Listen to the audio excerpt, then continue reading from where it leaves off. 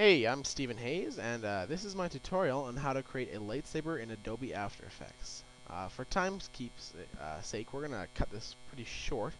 I'm going to give you just a basic outline on how to create a lightsaber. So this is what we're going to create here. It's going to be a little choppy, unfortunately, due to the frame rate, but anyways, you can just go ahead and see this. So there we go. We have Brandon spinning his lightsaber around. It looks pretty good for a lightsaber. Take note, this is everything I'm going to show you that's in this shot. I'm going to show you everything that's in it. So, first thing we want to do is go File and make it a new project. Then we're going to go we're actually going to go and import our file. Bring in, let's see, where is it? Lightsaber tutorial. And there we go. I've just pre-prepared a clip from my upcoming movie, Peter vs. Brandon 2. So what we're going to do is we're going to take this clip and we're going to drag it just down into the composition area. And it just automatically creates a new composition, perfectly fit for our movie. So you can see what the raw footage is just simply Brandon with a red prop spinning it around pretty decent speed. So really we don't need any tricks or anything. We just need to rotoscape a white solid over top of this. And so first thing we're going to do is we're going to create a new layer, solid, and make it pure white. Okay, make comp size. And okay, notice how I'm working in HD, so you guys probably won't be doing that, so it won't be such a big deal for you guys. But anyways, I'm going to go okay. Now we can't really see anything, right? So I'm going to hit this little eye tool down here beside white solid, just to turn it off. I'm going to press the Z key, which is zoom. Just going to hold it, and then I'm just going to zoom in nicely so his red saber fits right into the screen. Then I'm going to select my pen tool, which is G, and while making sure I've got the white solid selected, I'm just basically going to trace the outline of his saber, like that. And then before I do anything, make sure you close it at the end. I'm just gonna, using the arrow keys, touch it up a little so it fits a bit better into the boundaries of the saber. Awesome. So now we can go ahead and turn it back on, clicking the eye again. And now I see it. I want to make it a little bit thinner. There we go. Anyway, so what we're going to do is basically, for every keyframe, we have to animate this blade to follow Brandon's prop. And we can't do it by motion tracking, unfortunately, because it doesn't stay solid red the whole time, you see. It kind of transfers over everything else as it blurs out. But anyways, we're going to go move ahead. Actually, what we're going to do first is we're going to hit the M key twice while selecting the white solid. And this just simply brings up the mask paths. What we're going to want to do is, beside mask path, we're going to want to click the little stopwatch to keyframe it. Then I'm going to move forward a frame, and as you see it moves, and all I'm going to do is simply drag the white solid over to fit over top of it again. Basically, this is just the process of keeping it. It moves it. Watch. See? Like, keyframe. There we go. Awesome. Now, another cool thing you can do is move it ahead about a few frames at a time. This is going to help speed up your process. You're going to want to bring it down, and you want to follow the blur on the saber itself, because it's actually pretty accurate on the footage. It's pretty accurate to what you want it to really be.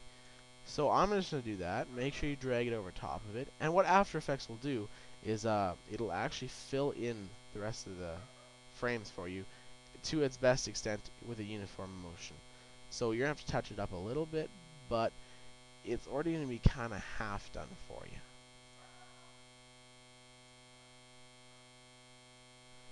So I'm just going to go ahead and touch this up so you can quickly see what I'm talking about.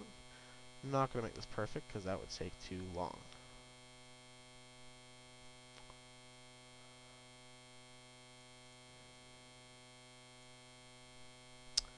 Alright, so as you can see, I'm just going to deselect it, as we move forward frames, it follows his saber pretty nicely.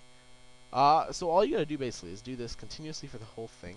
You can, as it gets bigger again, you can just accurately follow where the saber goes, and that pretty good. There we go. So anyways, I'm gonna go ahead and just skip this process because I don't have the time to show it to you all.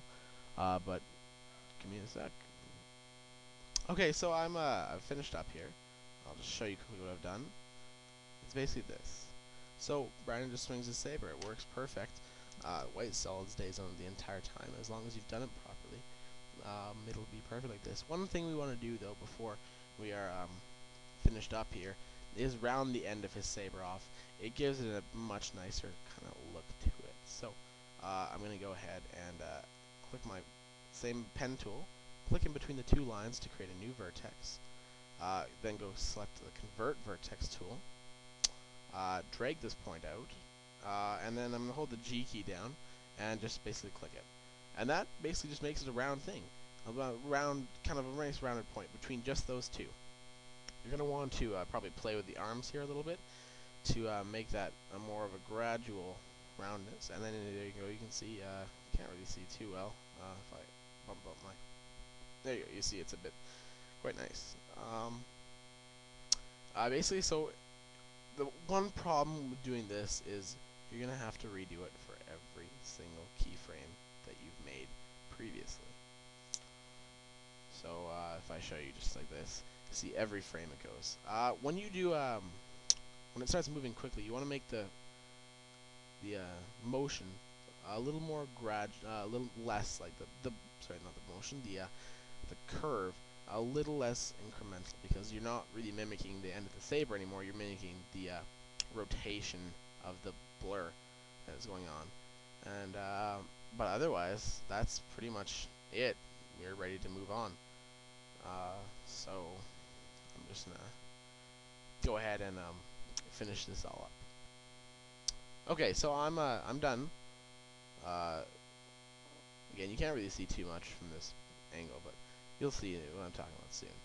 So what I'm going to do is I'm going to go layer, and I'm going to create a new solid and make it a fully black solid. And go OK, and make comp size and OK.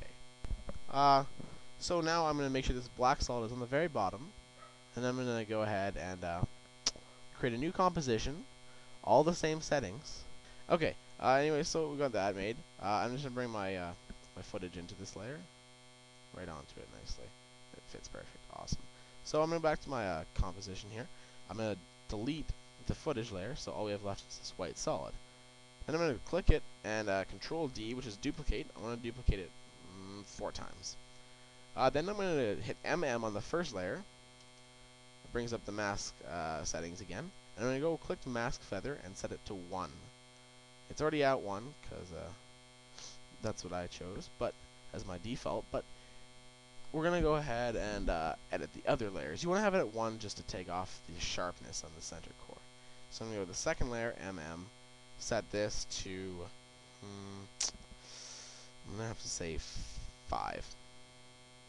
And then third layer, gotta make 30, and then 60. And you try to keep it on an incremental value scale, so double it each time. Just helps out a little bit. I'm going to make this one also not 5, but 10. Awesome. So now we got a pretty good looking saber core.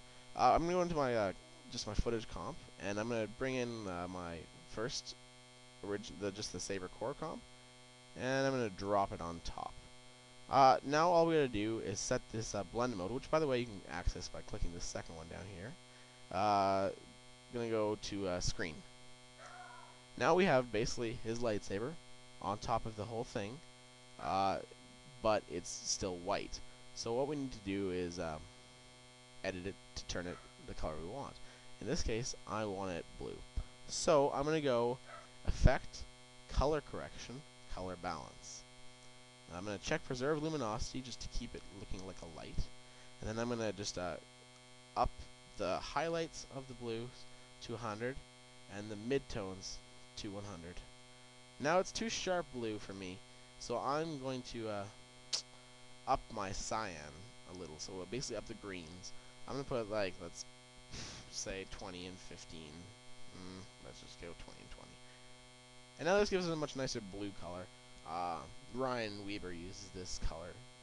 I think it's almost the exact settings, but he uses this because it looks nice. So as you can see, we're done. Alright, thanks for watching.